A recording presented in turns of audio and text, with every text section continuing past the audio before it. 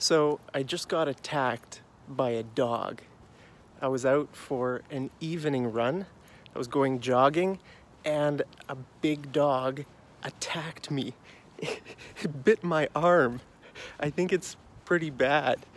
It ripped a hole in my jacket. So I'm walking home right now after the dog attack and I'm gonna see what the damage is. So just gonna take you inside. Actually, I'll close my gate here and I'll take you inside.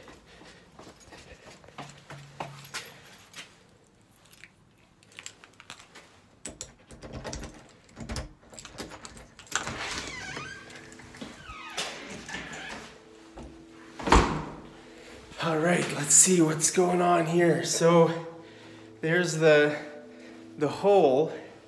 So he was a big dog, he was a German Shepherd, and there was someone walking the dog, and I was running, and I ran onto someone's grass to avoid the dog, but the dog just pounced. The dog jumped out at me and ripped a hole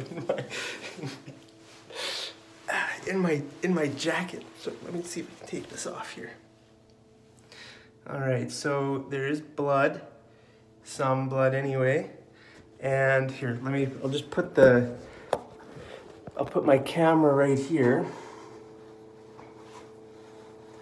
so we can see what is going on here. All right, so it's not too bad, but you can see the dog where the hole is, like a hole in my in my arm. The dog's canine tooth, you can see the hole where the canine tooth punctured my skin. my poor skin. I've never been attacked by a dog. This is the first dog attack I've ever had in my life. So I don't even know what to do. I think I'm gonna go to the hospital and get a tetanus shot. A tetanus shot. And I don't know, they probably won't give me any stitches. Take a look. Is that, let me see, where's the light? Should I get stitches? Do you know what stitches are?